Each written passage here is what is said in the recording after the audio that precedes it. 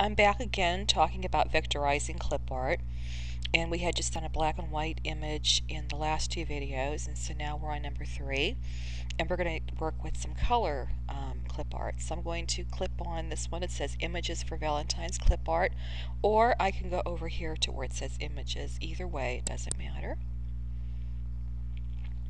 And it brings us back to the same page. And like I said, you're looking for very simple types of drawings, nothing complicated. Like this, whoops, this one over here, as beautiful as it is, you could probably do it if you work hard at it, but it's not simple. Let's look down and see if there's anything else. This looks like it has a lot of cute little ones probably hidden in there. Yeah. This is the one we just did in the last video. There's Minnie and Mickey. That could be done. But I'm just trying to find something that's... Bullwinkle's kind of cute. Tweety Pie. And this would be another simple color image. I'm going to show you that one. Waiting for it to come up. Okay. Again, this brought us up to clicker.com. We discussed that in the last one. And this is domain free. So I'm going to go ahead and we already know, actually you can probably download it, but I'm not even going to bother with that. I'm just going to go ahead and use my snip tool again, because the last time that we tried doing this, it came black inside the Inspiration Studio. So I'm going to hit new, and I get this crossbar here, and I'm just going to encircle this. And then when I get here, you're going to go to where the 2 pages are. It says copy. And then I'm going to click on my Pazzles Inspiration Studio and hit paste, which is the clipboard.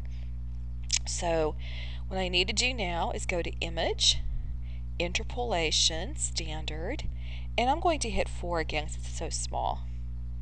Because like I said, I like my stuff to be big, and then I could always make it smaller and have good quality. So I'm going to go to Detect Intensity. Click on that one. It has like the 4 different colors in the box. I'm going to click on my heart, and as you can see, it came up pretty intense. I usually just tweak it up slightly. I'm going to hit OK, and in the Pazzles Inspiration Studio, it automatically vectorizes it. If you're in the regular software, then you would have to do a second step. It would come up black, and then you'd have to come over here and hit the magic wand and go click it again. Mine just does it in one step. To be honest with you, I prefer it the old way. So I'm going to get rid of my clipboard. I don't need that anymore. I'm going to get rid of these 2 boxes. And I'm looking for straight lines that sometimes come aboard when you do this. Oops, 2 pieces, I forgot about that. I'm going to put these together, go to the lock down here, which is Group with Transparency, and then I'm going to hit a color. And so that is how you would do a very, very simple color. You have to use this in intensity box here. So that's another one. I'm just going to save this into my image gallery. And I believe I have hearts or valentines or something in here somewhere. Trying to see where it's at. Actually, I think I'm going to put that under shapes, because that's where I usually go to look for my hearts. I'm going to put that there, and I'm also going to put it under love. And I'll put that there. So I know it's in both places. So if I click on this and scroll through, and this is some of the stuff that comes with the Pro software, and of course there'll be some things that I've added. I'm not sure about this category. I may not have. There it is. So I know that I have it, and I know it's in the other one. So that's that one. Let's go back to the internet, because that was real easy. Let's find something that's a little more complicated. Okay, brought us back to this page. How about this little bear with the heart? He's kind of cute. I like this idea, so I'm going to click on him. Okay, let's see. It's cool holiday graphics. Let's go look at the terms. And there's various different ones. There's some really cute stuff on here. Okay, it says free MySpace, be my Valentine clip art graphics. And immediately I go down and I look for terms of use, if there are any. Sometimes there are and sometimes they're not. And when I see that there aren't, then I just use it for my own personal use. I do not use it for sale. Of course, I don't really sell anything anyway. He is really cute. Although I'm looking at that one, I kind of like this one better, to be honest with you. I think I'm going to do this one. So I'm going to copy image. I'll go to my Pazzles Inspiration Studio. Let me get this color palette out of the way here. But go back to image, interpolation, standard. This time I'm going to do it 5 times because I want it to be large. And there it is. Now I can try vectorizing this. It may or may not work. I don't want any of this other stuff here. So what I'm going to do is hit image, crop. I want to crop a rectangle, which is really a square, but you're just drawing around it. And it's basically the same thing that the other snippet tool did, which is with the Windows program. Okay, once I get it where I want it, I'm going to release my mouse. And what it did is it took a photograph of it. If I pull this aside, you'll see the original is still there. I don't need the original, so I'm going to erase that. Excuse me, I'm sorry, I'm still fighting my cold. And I'm going to shrink this up slightly. And I'm just going to try and see whether or not it will vectorize. We'll experiment. So I'm going to try it with just the regular vectorization.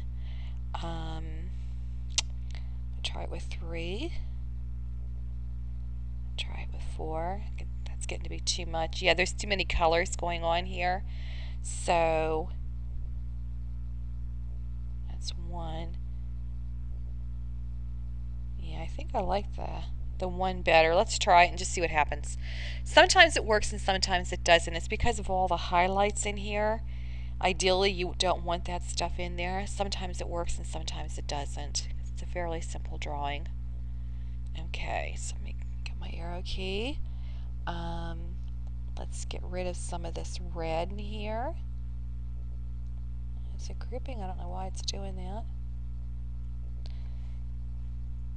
So I can go in here and clean it up like that. I don't want that white one in there.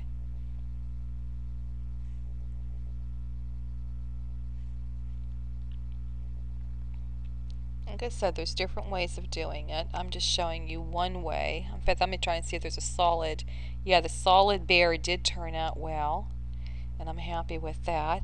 I'm doing it that way because I don't want to keep going over and over. There's another one. That'll work well.